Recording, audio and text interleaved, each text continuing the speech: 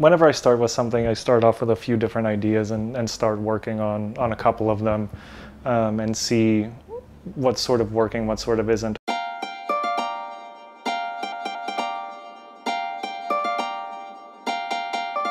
PEUGEOT got in touch and mentioned that they had the new 108 coming out, and we're looking for someone to put together an art print for them to sort of bring together the personalization and the customization. It sounded like a lot of fun to me.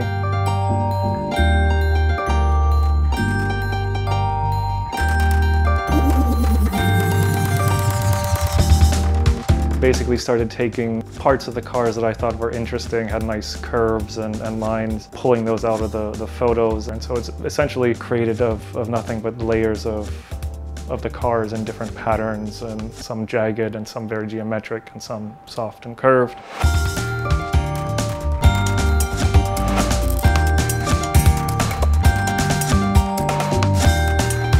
There's a dual theme with the 108, so I used a sort of pinkish and purplish tone from that theme, and then the rest were big, bright colors because that's what I like.